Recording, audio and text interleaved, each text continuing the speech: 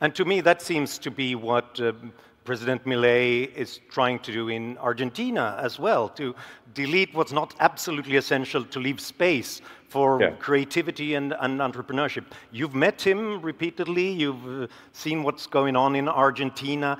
Do you have any thoughts about that, his ambitions, how important it is for Argentina and possibly for the rest of the world with the case right here, right now? I think it is very important that Argentina succeed and that we give President Milei our full support.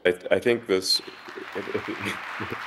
and my prediction is that unless President Milei is stopped in some way from taking the actions that he wants to take, that Argentina will have a massive growth in the economy and there will be far more prosperity and optimism about the future than there has been perhaps in 100 years.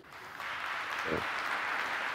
And in just 10 minutes, Milei will talk about those things from this stage.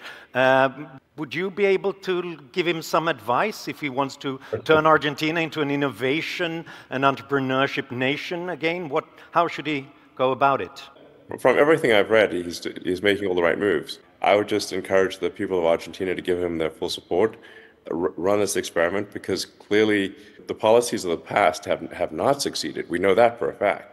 So let us, I think, go boldly into the future. I hope the people of Argentina give him their full support, and I think it'll be a very exciting adventure, and I think it's going to work out really well.